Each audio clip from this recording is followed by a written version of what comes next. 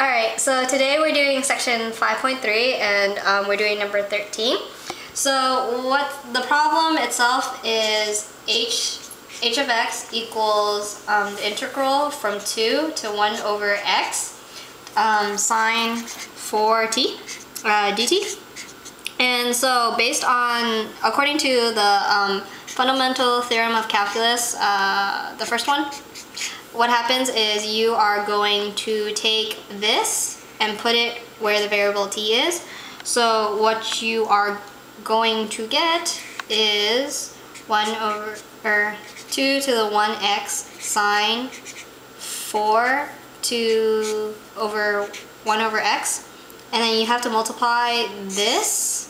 You have to take the derivative of that, which is 1 over x derivative.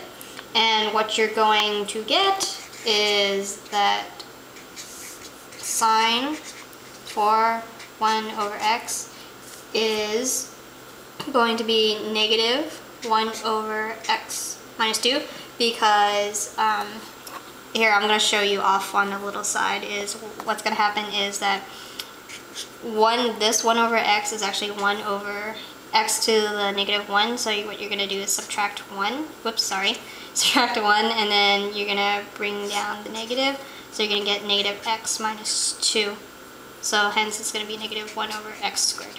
Alright, so with all of this, you are going to get, once you take the derivative, you're going to get negative sine 4 to the 1 over x squared, and this is your answer. Yay!